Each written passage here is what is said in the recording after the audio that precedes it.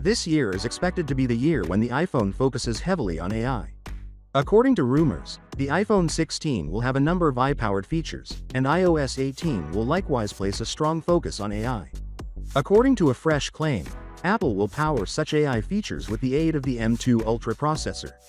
Previous sources suggested that Apple will prioritize on-device AI, with the Apple A17 Pro handling all tasks without the need to transfer data to a cloud server. Unfortunately, Mark Gurman's new analysis for Bloomberg presents a quite different image. This means that some of the incoming AI features will have to be handled by external servers using the M2 Ultra chip. According to Gurman, Apple is incorporating high-end CPUs built for the Mac into cloud computing servers.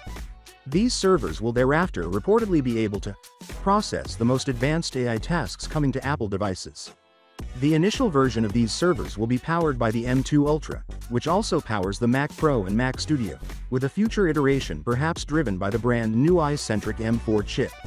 Additional features will be processed immediately on iPhone, iPad, and Mac devices.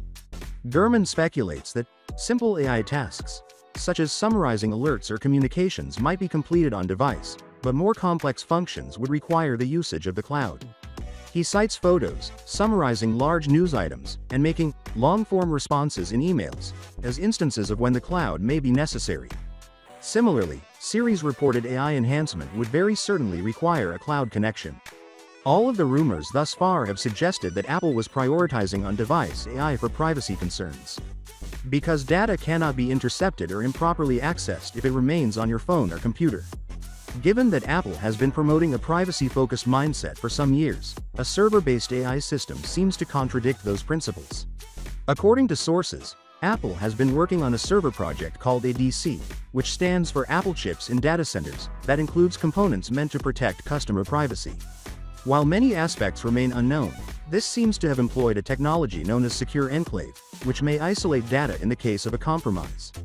Finally, what are your thoughts about it? So without being said, let me know your thought in the comment below, and if you are new here, please subscribe. Peace out.